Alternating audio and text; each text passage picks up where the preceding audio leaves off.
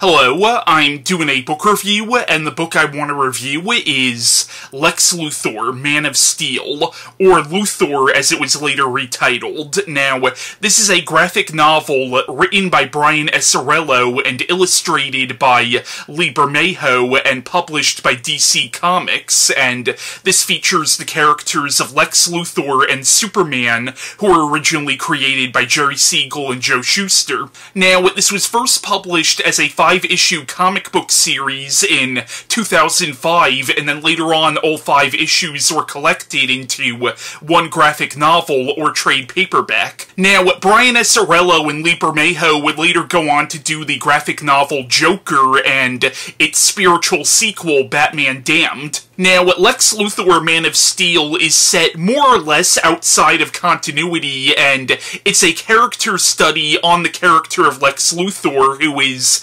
arguably Superman's greatest antagonist. But the whole book really is told from Lex Luthor's perspective to a point where he really is the protagonist of this graphic novel, and in a lot of ways, Superman is the antagonist. But even though this is a slightly more sympathetic portrait of Lex Luthor, he's still an egomaniac, and he still does some pretty evil things in this book, but you get the idea that, at least from his perspective, he thinks he's doing it for the greater good. But the plot of the graphic novel is it follows Lex Luthor, who is a scientist and a businessman, and he tries to portray himself as this humanitarian, and his ultimate goal is to see humanity reach its highest potential. But for a while now, his city, Metropolis, has had a guardian, an alien being known as Superman, and he can't understand why people are putting so much trust in this being, why they're treating Superman as a hero and a savior when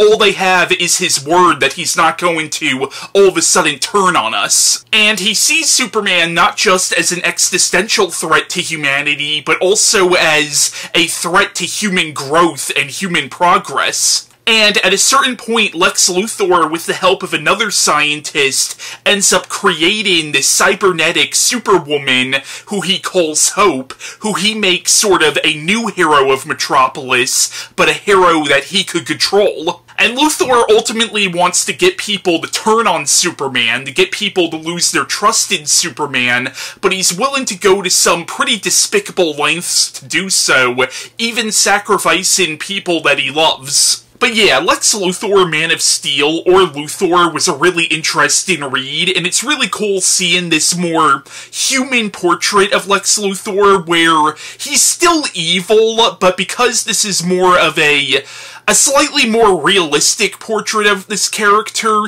his evil is a little more subtle than you might be used to from other incarnations of the character. And I like how in the comic, you don't see Superman that much, but when he does show up, he's honestly pretty terrifying, but you realize that's how Lex Luthor is seeing him. You also get some interesting implications here where Batman shows up and there's a fight between Superman and Batman, and you don't really know why they're fighting, but you get the idea that this is something that Lex Luthor orchestrated, and you also get this subtle hint, it's not really gone into that much, but you get a subtle hint that Lex knows that Bruce Wayne is Batman. Also, the character of Toyman, who's a pretty well-known Superman villain, shows up in this, but in this comic, he's portrayed as a child molester who can make these toys with artificial intelligence, and Lex Luthor sets him up and screws him over pretty badly, and again, it shows just how